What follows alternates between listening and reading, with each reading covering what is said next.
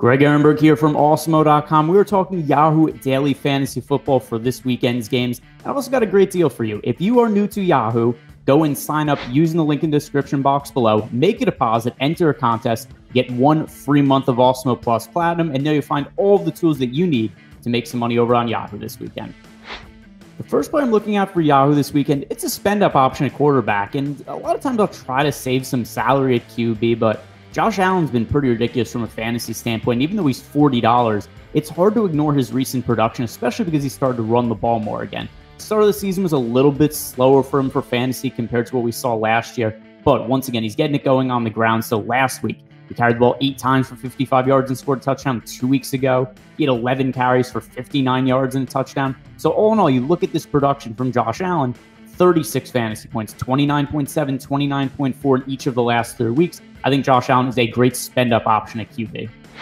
The next player I'm going to look at, it's a good stack option with Josh Allen, and that's Stefon Diggs at $27. Now, I know that pricing might seem like a little bit of an issue paying up for Stefon Diggs at $27, paying up for Josh Allen at quarterback, but there's a whole lot of value to be found on Yahoo this weekend, particularly at the wide receiver position. So I'm not finding it all that difficult to spend up a lot this weekend.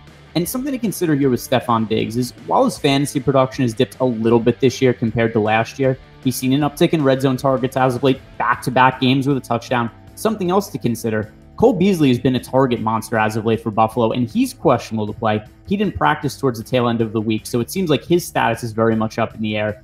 Even if he ends up playing, there's a chance maybe he isn't 100%, so that's something else that should ultimately benefit Stefon Diggs. Either if Cole Beasley's out, we're looking at extra targets for Diggs, or maybe Beasley plays in just kind of a decoy role, which once again would elevate the role of Stefon Diggs in the Bills' offense.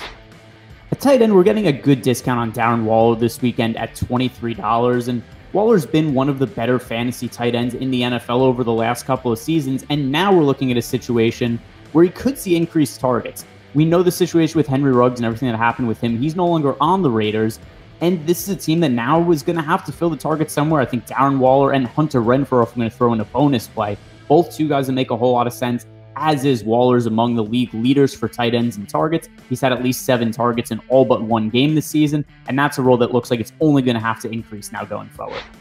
So to sum it all up, the 3 players that I really like building your Yahoo lineups around this weekend is Josh Allen, Stefon Diggs, Darren Waller, 3 great core plays for this week. But even more important than those 3 plays, make sure if you're signing up for Yahoo for the first time, do it in the link in the description box below. Head on over to the site, make a deposit, enter a contest on Yahoo, get yourself 1 free month of Awesemo Plus Platinum, where you find all of the tools that you need, player projections, and much more to build some profitable winning lineups on Yahoo.